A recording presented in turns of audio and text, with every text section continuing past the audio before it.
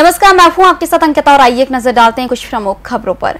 वाम दलों के समर्थन वाले किसान और मजदूर संगठनों की तरफ से आज दिल्ली में एक बड़ी रैली का आयोजन किया गया है, जिसे मजदूर किसान संघर्ष रैली का नाम दिया गया है। इस रैली में देश भर से 4 लाख से ज्यादा किसान मजदूरों के दिल्ली में जुटने का दावा किया गया है।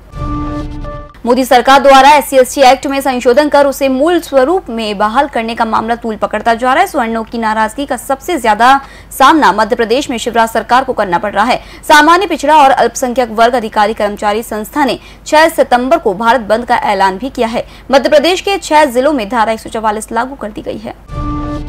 कोलकाता के दक्षिणी क्षेत्र में डायमंड हार्बर रोड पर स्थित 50 साल पुराने पुल का एक हिस्सा मंगलवार शाम को ढह जाने से एक व्यक्ति की मौत हो गई। इस हादसे में 3 महिलाओं समेत 21 अन्य लोग घायल हो गए, जबकि कई वाहन नीचे दब गए। बुधवार को भी हादसे की जगह राहत बचाव कार्य जारी है। हादसे को लेकर केंद्र और राज्य सरकार आमने सामने हैं।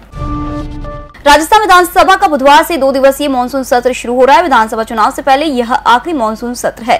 कांग्रेस और बीजेपी 2 दिनों में अपने अपने फायदे के लिए इस सत्र को इस्तेमाल करने की रणनीति बना रही है।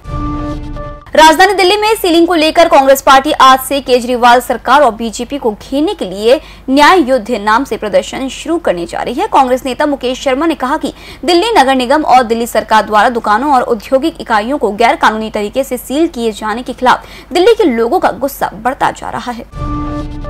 भारतीय जनता पार्टी के पूर्व सांसद तरुण विजय का ट्विटर अकाउंट मंगलवार देर रात हैक कर लिया गया। उनके ट्विटर से प्रधानमंत्री नरेंद्र मोदी के खिलाफ और कांग्रेस अध्यक्ष राहुल गांधी के पक्ष में लगातार कई ट्वीट किए गए। हालांकि बाद में उन्होंने अपने ये ट्वीट डिलीट किए।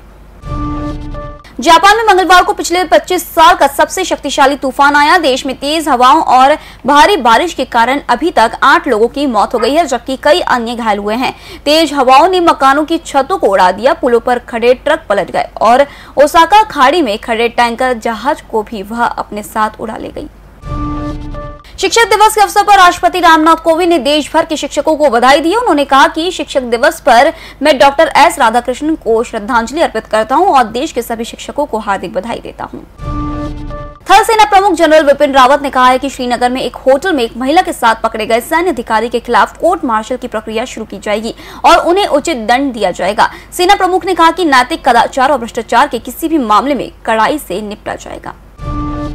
अमेरिका के विदेश मंत्री माइक पोम्पियो ने कहा है कि भारत का रूस से मिसाइल रक्षा प्रणाली और ईरान से तेल खरीदना 2+2 वार्ता का हिस्सा होगा, लेकिन बातचीत मुख्य रूप से इस पर केंद्रित नहीं होगी। पोम्पियो और रक्षा मंत्री जिम मैटिस भारत की विदेश मंत्री सुषमा स्वराज और रक्षा मंत्री निर्मला सीतारमण के साथ होने वाली बैठक में हिस्सा लेने के लिए दिल्ली रवाना हो गए हैं। फिलहाल इस बुलेटिन में इतना ही। आप बने रहिए EMSTV के साथ। नमस्कार। जेनावन सेल्स क्रॉम्पटन ग्रीव्स के गीजर, पंखे, enlightening luminaries, heavy duty exhaust fans and cooler fans की संपूर्ण रेंज, एल्मोनार्ड के fans, pedestal fans, exhaust fans and air curtain की विस्तृत range. जेनावन sales near Bharat talkies, 1st floor, Hamidia road, Bhopal.